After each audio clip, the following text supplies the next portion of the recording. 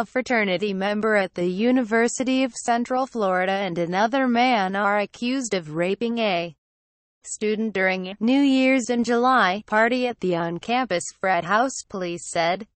University of Central Florida. Google Maps Alexander Garces, 22, a member of Alpha Tau Omega, was arrested Monday and charged with sexual battery and false imprisonment, WKMG reported.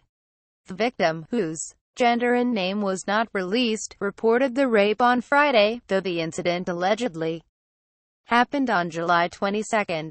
The arrest affidavit said the victim attended the party with several friends, but stayed close to them because he or she was raped once before.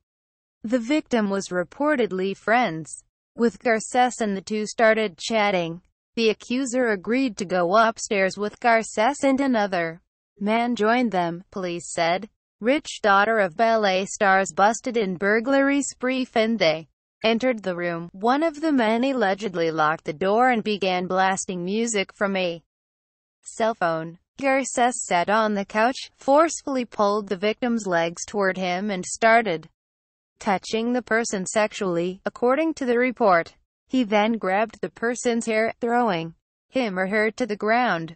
The victim performed oral sex on Garces, hoping it would stop the attack, police said, but Garces continued to be aggressive, according to WKMG.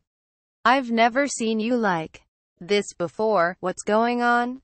the victim allegedly asked Garces. "I've been raped before, I'm not about to be in a situation like this."